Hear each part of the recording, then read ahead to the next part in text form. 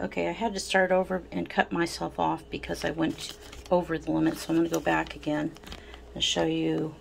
This is a little light. I think it glows on the bracelet. Like if you get it in your light, then it glows. There's different ones of these, and they're supposed to be like the models of the real Pandora bracelets, but like I said, I would rather not pay $80 for one bead. Those are really nice, but I mean, I've seen them up close, but I've also been to bead shows, bead, mineral, gem shows, stuff like that, and I've learned a thing or two about prices. You have to be really careful. And some people, when you go to a bead show, people think, oh, you know, I'll just buy this at this table. But I tell people when they're there, after I've been more experienced, I say, check all the tables before you buy there. Because some people will price things way up high at their table. And you could probably get the same thing for less somewhere else at another table, or maybe not even at that show, at a flea market. The flea markets out here are wonderful. I shared this with you guys, but I also collect fossil charms and the fossil brand charms. I also collect the some Brighton, the old vintage ones. I also collect the some Disney charms. I also collect well, like a lot of companies. Trying to think of the other one. There's another charm that I like. Not Brighton, not it's fossil, but there was another one that I like a lot. Oh, Juicy Couture. Yeah.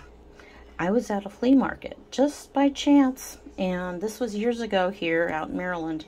Couldn't believe it. This lady was selling a lot of the good ones, the vintage ones, for 25 cents each. And I said, are you sure? And she goes, I mean, I shouldn't have questioned it, but I was like, 25 cents? I mean, there's no string attached? You know, she's like, no, just take them. So she, you know, said they're 25 cents. So I bought them all, pretty much. I mean, I had like maybe a copy, and I decided, well, I'll keep that one too. What the heck? So yeah, I bought some beautiful, almost brand new charms for 25 cents. Those are not cheap charms. If you go in the store, you have to pay an arm, leg, and a toe sometimes for them. Now, of course, not as expensive as, well, some of them, yes, they are very expensive. Even in a consignment shop. I actually sold stuff in a consignment shop, worked a deal with a former consignment person who's no longer in business, which I shared about. And she, I bought some beautiful items. Some of them were Juicy Couture, some were Brighton. Just beautiful items. She had so many beautiful things. She even had vintage charm bracelets in silver and metals and stuff, and I had to get some of those. There was a plane on one of them that had working propellers, and I really wanted it, so we worked a deal. But I sold a lot of my jewelry that I decided I didn't want, and people bought them. It was like Ann Taylor or Loft, stuff like that. So yeah, I'm kind of picky about stuff. I like to really look around, and sometimes I've just decided that's not me.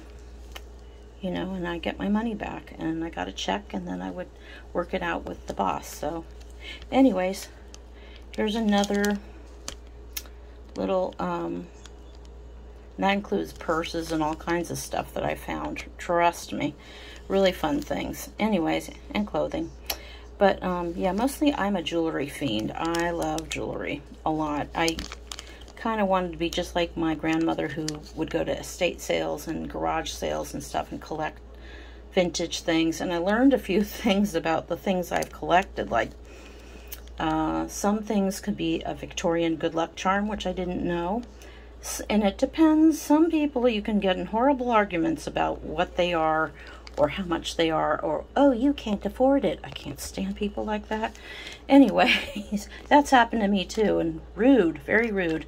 You know, you'd think a seller would want to sell something like whatever they have, but they have a lot of nerve telling a customer, oh, you can't possibly afford that. You don't know. This is $500. I'm like, I'm not going to buy it at your price, that's for sure.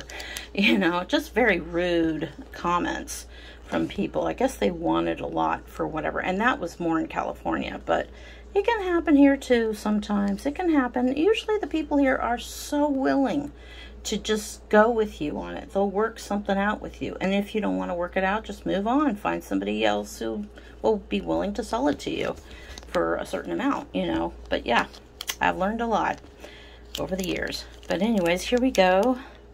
Yep, this is a little crab in his shell. And it's kind of hard to see, but yeah, he's hanging out of his shell. And let me see what else we have. Let's see. I want to see if I can find something that you have not seen. There's a lot of doubles. I like doubles. What can I say? Oh, this is Irish Good. There's different types of these Irish Good Luck charms. There's all different types. They have different things on them, like the wishbone or whatever. I have different ones. There's another copy. Oh, see, this is another one. That's in there. And the other one was loose, I think. Yeah, that's in there. And like I said, I think they're silver. Here's another thing. Yeah, that's wings with a heart. And like I said, they're silver, or they're stainless steel, or whatever. There's one with the box of chocolates that's really good from Forrest Gump. And I had to get those. Those are so cute. Oh, this is really cute. Check this out. The eggs, the waffle, and on the other side is, I think, a cup of coffee with a little heart in it. Is that cute or what? It's backwards right now, but yeah. The waffle, the egg, and the cup of coffee or cocoa, whatever you want to say it is. Let me see what else we have. See, I know I have, oh, this is cute. Oops, I just dropped him. Little ranger with the red nose. He's so cute. And it's probably going to be lighter on my wrist, which I really don't care. I think that's fine. This is, oh, this is a Egyptian evil eye. The tower, the Sphinx, not the Sphinx, but the, you know, I forget what they call these guys, but yeah, that is the Egyptian things with the evil eye. So I like that. That's really neat. And let me see what else we have. Oh boy, there's a lot of stuff.